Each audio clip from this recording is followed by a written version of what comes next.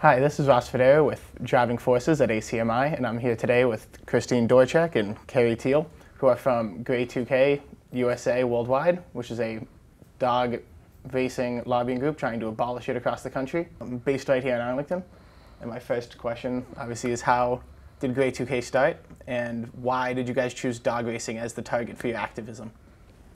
Well, we're problem solvers. And we saw a big problem here in Massachusetts back in the late 1990s.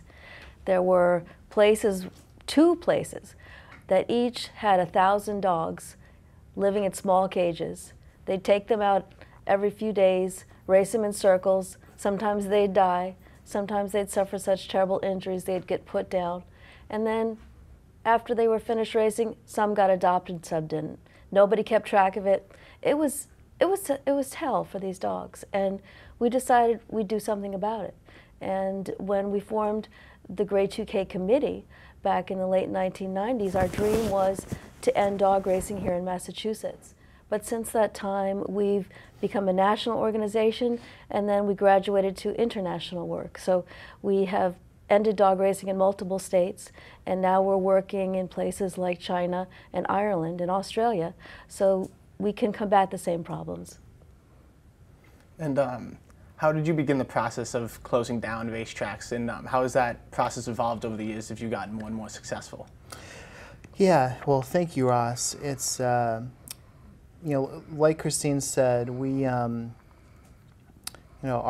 work really, this effort really preceded us. There was really a movement to end greyhound racing, which is part of obviously a broader animal protection movement that has really been successful in pushing reforms across many aspects of our society over the past couple of decades. And I think Christine was doing local activism on this issue and other animal protection issues. I was originally from the West Coast and came here to work on an initial campaign in 2000 to end greyhound racing, which was a ballot question that lost 51-49, and we were sort of thrown into this fight and inherited a movement and activism that had preceded us. And when we first engaged, we had no idea what we were doing, to be honest.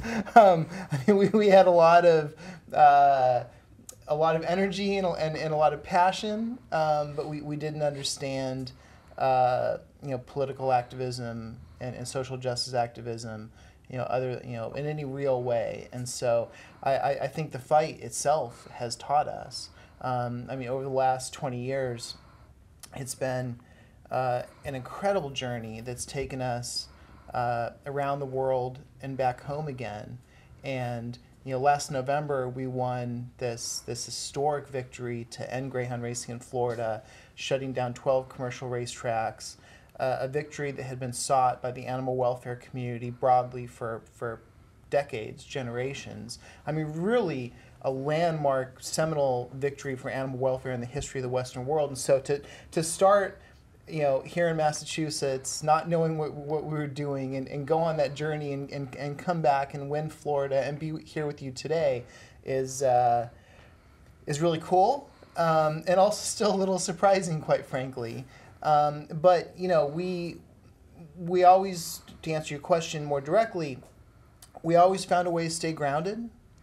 We always found a way to stay true to who we are and our roots, but at the same time, we were forced to become good at this because we had a powerful opponent, and if we didn't find creative ways to fight for these dogs and not only make life better for the dogs, but end the industry completely. If we weren't constantly trying to get better and improve ourselves and be more creative and be more dogged, and we lost a lot, quite frankly. I mean, our biggest teacher was our defeats, and that forced us to take a step back and say, what is a better way to fight for justice in this area? So.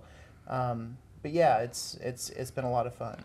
I think we've as Carey has said, we made some mistakes along the way, but we were willing to make mistakes. We were willing to risk our reputation, such as it was, and push on.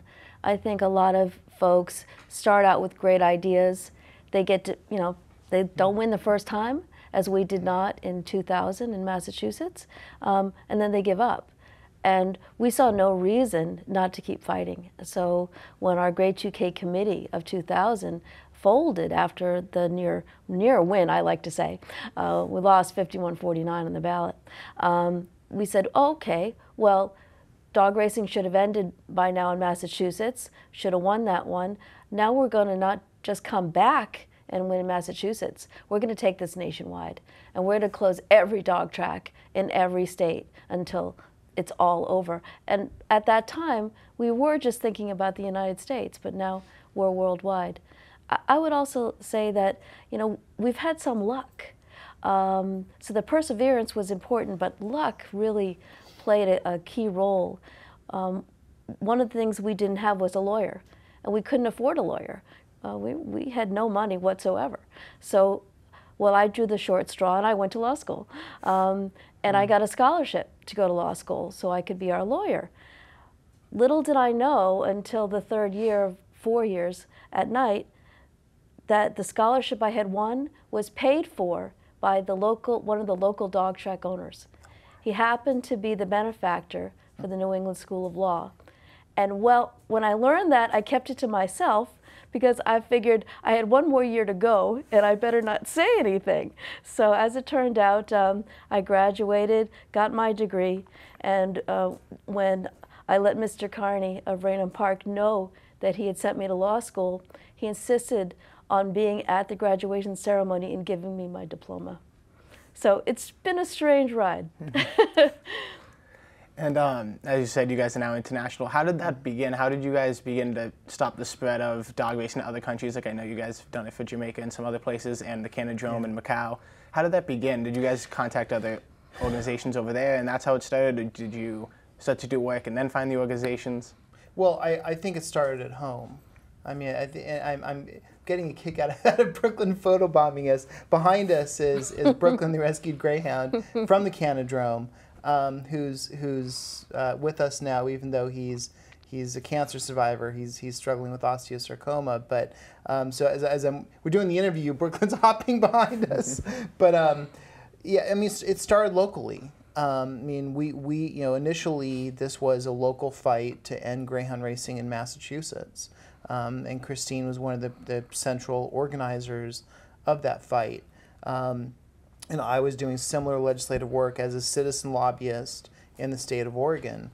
And when we took on this powerful industry, we used the Citizens Initiative process. We collected 150,000 signatures in less than 100 days with an all volunteer effort, which just really isn't done in that process today, and put it on the ballot and lost 51-49. And that was, on one hand, a crushing defeat. But it also sent us a message and proved to us that it was possible to take on this powerful industry and win. I mean that greyhound racing had been an incredibly powerful special interest in Massachusetts and around the country. At one time, greyhound track owners in the Bay State were some of the most powerful political entities in the state legislature in any industry. And they really ran the state in a lot of ways. And so, we formed a national nonprofit and said, well, if we care about greyhounds in Massachusetts, we obviously care about greyhounds all over the country. And, we started, trying to figure out ways to advocate for the dogs in the process and in the political process and be effective. And, we gradually started to win, and we borrowed a lot from other social justice movements, and we did come up with our own methodology, if you will, about how to do this, and we started having success.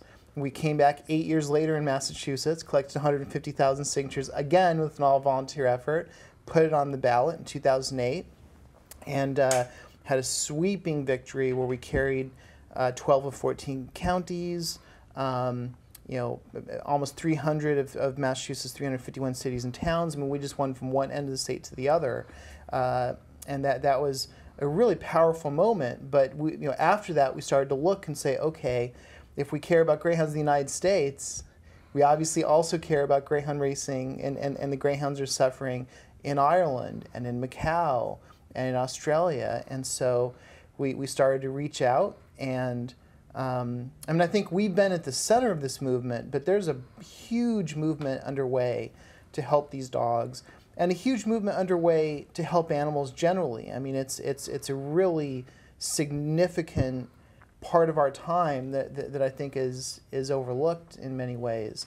But to be at the center of that and see it, and see that our in an age where things are so polarized and seem so corrupted, to see that our democracy can work and bring about change and justice, it's really empowering. And I think Christine and I both feel just incredibly fortunate that we've had the opportunity to do this work. So. And do you guys want to tell us a little bit about the dogs you have with us today, Gina and Brooklyn? Well, you might say that we bring our work home with us. Gina, who is the beautiful fawn asleep at the moment, is rescued from Florida. She raced at Derby Lane almost 200 times until she was rescued. And she's been with us for a few years. Now Brooklyn, he has just come to us this year. He was one of over 500 dogs that we rescued from a Chinese dog track called the Canodrome. And this was an 8-year campaign. And Brooklyn was actually the poster child for the campaign, the inspiration. Our board member went over to Macau to investigate the track on our behalf. We had learned of this track just by reading about it in the paper. There was a story that said that over 400 dogs were shipped to this terrible track in Macau from Australia each year, and all of them were killed. There was no adoption program for any dog. As soon as the dog slowed down, became injured, or too old, that dog was killed and replaced. So about 30 dogs would be shipped every month, 30 killed to make room for them. So she took pictures of several dogs, but this dog, Brooklyn, just spoke to me. And I said, I'm going to save that dog.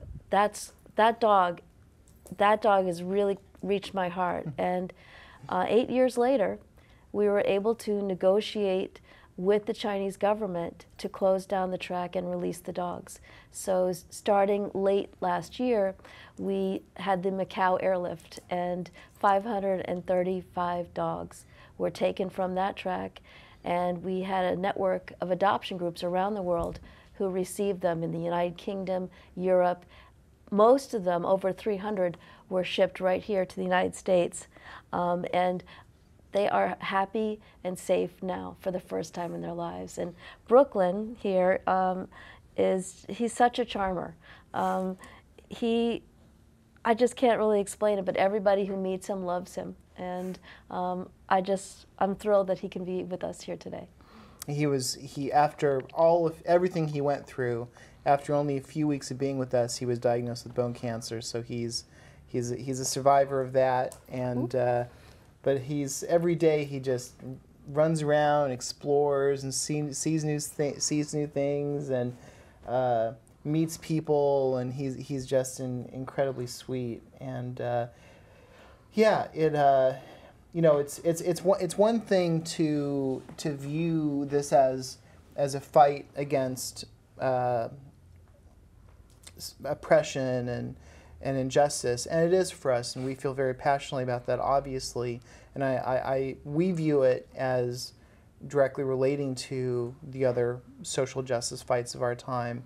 But to go home and to be with Brooklyn, every night, and to take care of him every day, and just love him selflessly is it makes it real, but it's also just an incredible blessing. So we're really, really lucky to have him. Our cat's not so much. He's not a huge cat fan. But well, he's really taught us a lot. Yeah. that change is possible. You know, when we discovered that this track even existed, which we did not know. It's on a peninsula, Macau, which is off mainland China, basically kind of like the Las Vegas of China. All the gambling happens there. It's not allowed on the mainland. So when I said to Carey, I shouted across the room, I said, do you know about this track? 400 dogs are killed a year. We have to do something about this. And he said, Christine, how are we going to do something about a Chinese dog track sitting in a basement office, you know, in Massachusetts? And I said, I don't know, but we will.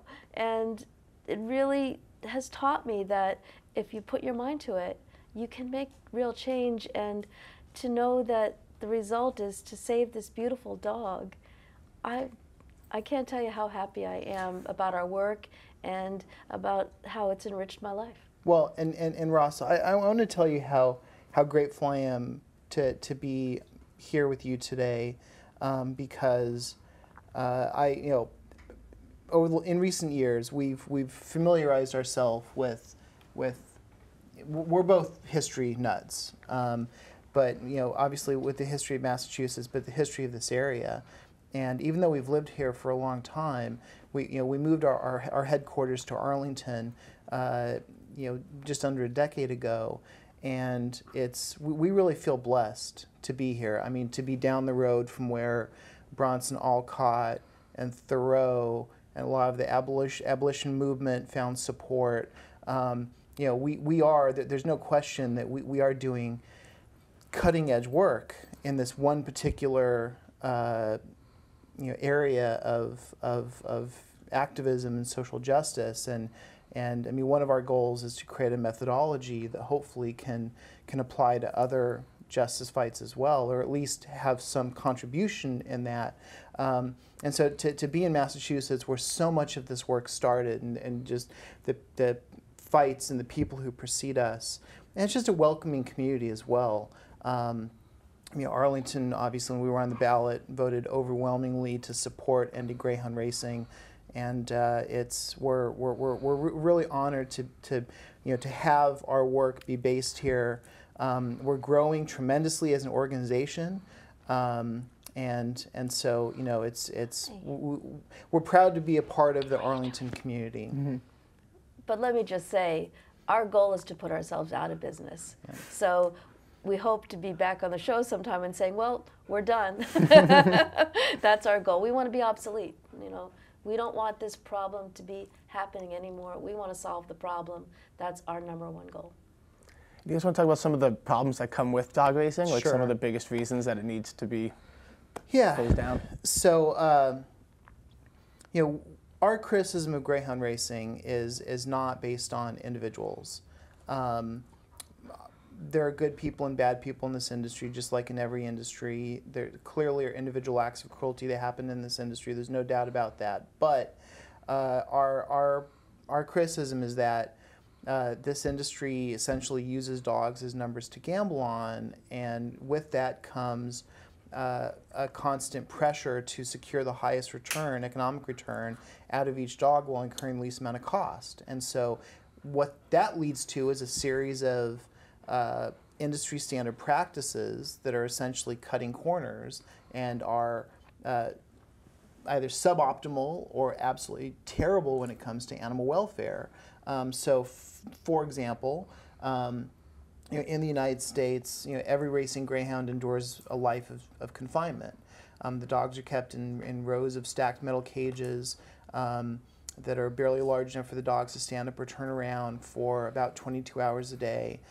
They race, half a dozen times or less per month, and so the vast majority of their life is spent in a cage. And there are these giant kennel compounds that are attached to each racetrack that have as many as 1,000 dogs living in just these windowless buildings with rows of stacked cages inside them.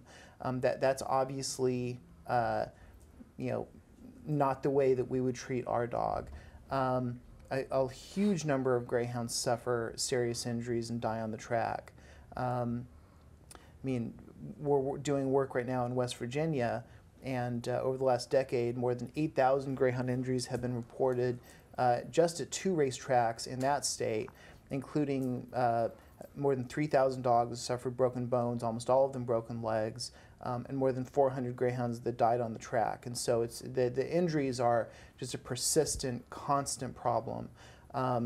And similarly, there are serious drug problems in the greyhound racing industry. And not only performance-enhancing drugs, which definitely happens. We've seen dozens of greyhounds testing positive for cocaine, opiates, but also all female greyhounds are given an anabolic steroid called methyltestosterone, which is used to prevent them from coming into season and prevent a loss of race days.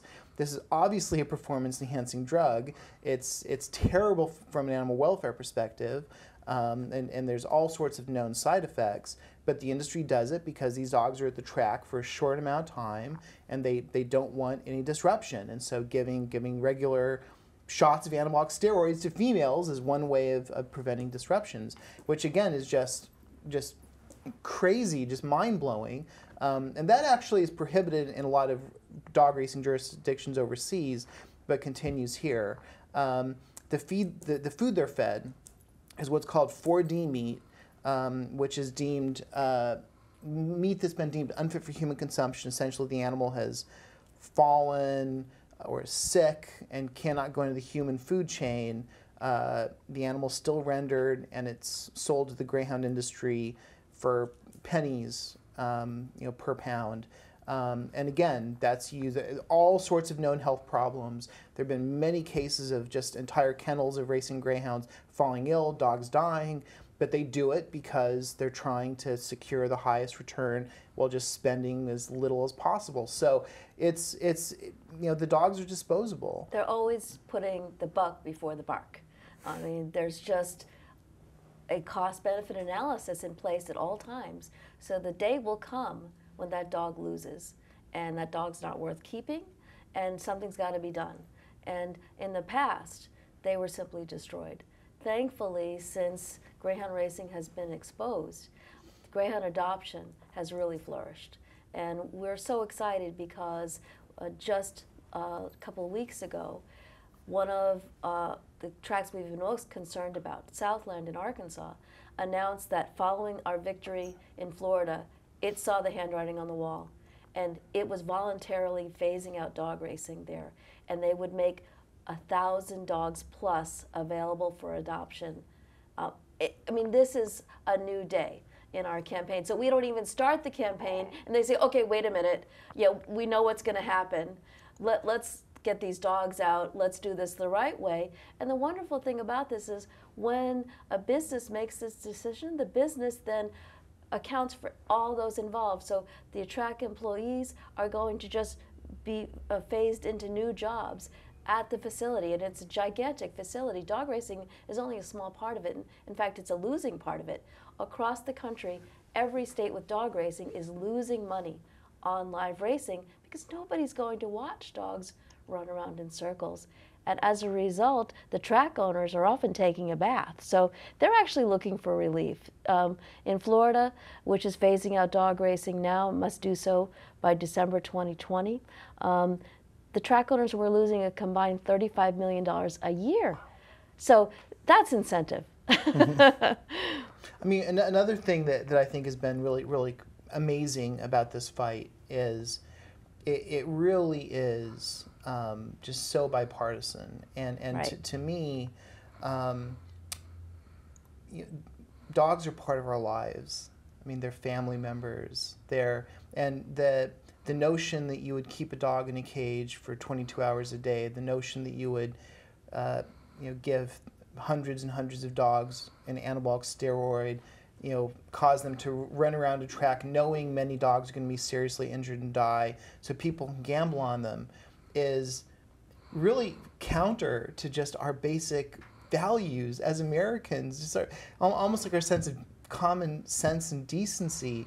And again, in an era when things are just so highly polarized and so, it seems like we're fighting over everything and can't agree on anything, the Florida campaign, which, I said in the media after we won Florida that I thought it was the most significant animal welfare victory to this point in the history of the Western world, and I really believe that. I mean, it was just a huge moment where with a 69% vote in a conservative state, where voters said this industry is going to be swept away and put into the history books because it was cruel and inhumane. This was a multi-billion-dollar industry at one time. I mean, at its peak in the early 1990s, there were almost 70 operational dog tracks in 19 states, more than $3 billion bet. This was a massive industry at one point. And the Florida campaign had the most incredible support from both the right and the left. I mean, we had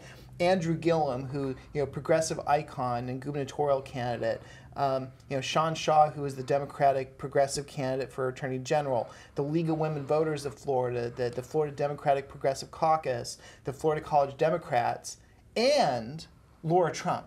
Mike Huckabee. And Matt Gaetz. And the sitting governor, conservative governor, Rick Scott, who's now a U.S. Senator. There really is no other issue, I would argue, in today's time that unites people on the right and the left, and it really just comes down to there still is some sense of shared community and shared values. Well, I also think that once we educate people about what's happening to dogs, right, and let them understand the economic impact of dog racing, these two prongs really reach both the Democrats and the Republicans and everyone in between. So maybe one isn't so concerned about how dogs are treated. They're just dogs.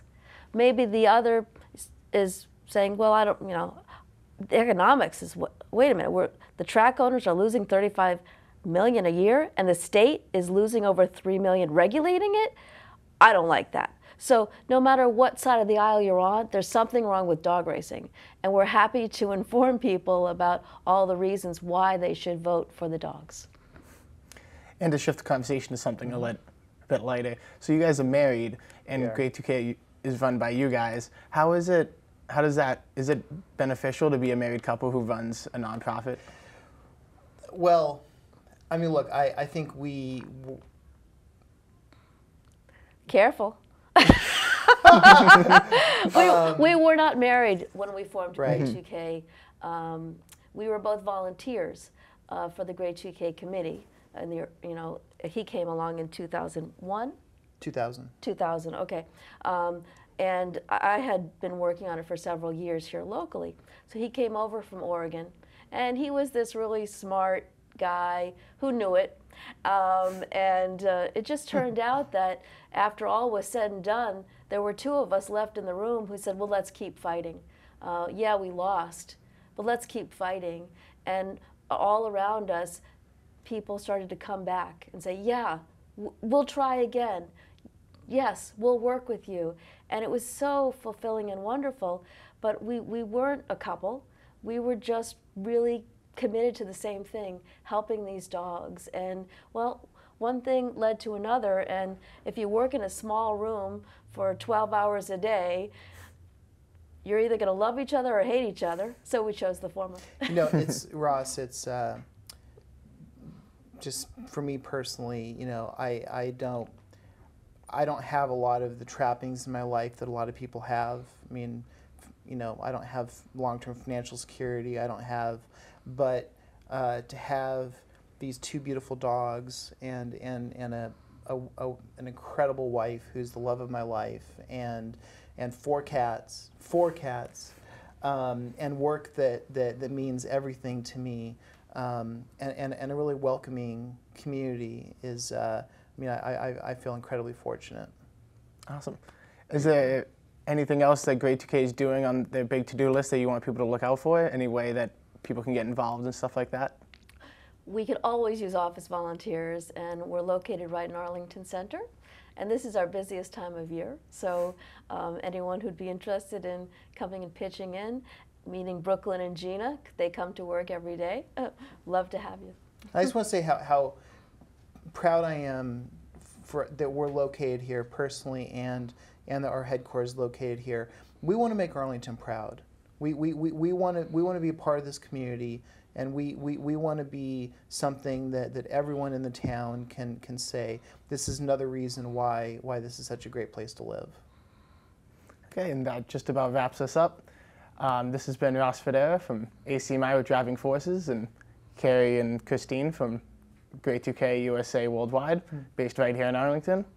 And check in for our next episode to see what our community can do for you.